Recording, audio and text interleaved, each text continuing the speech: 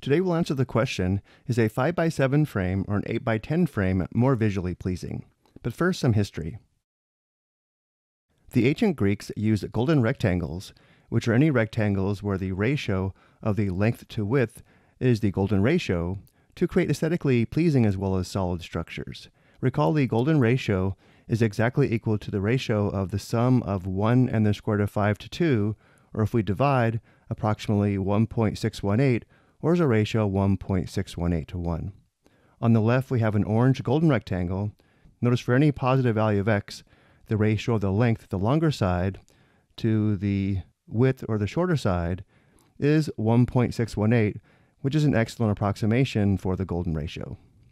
The golden rectangle is often used multiple times in the same building, such as the Parthenon, which is shown in figure 13.3 below in the middle.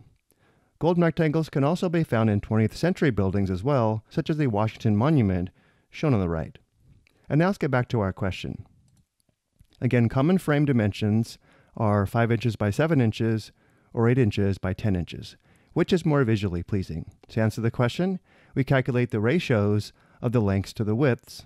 We'll round that value to the nearest 1,000th and determine which size better approximates a golden rectangle and is therefore more visually pleasing.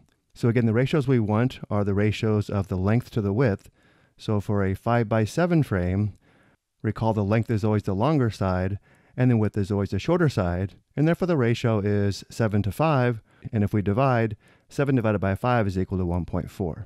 And for the 8x10 frame, the ratio is 10 to 8, or if we divide, 10 divided by 8 is equal to 1.25.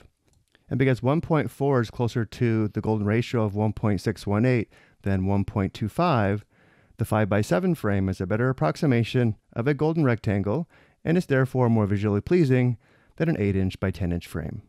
I hope you found this interesting. Thank you for watching.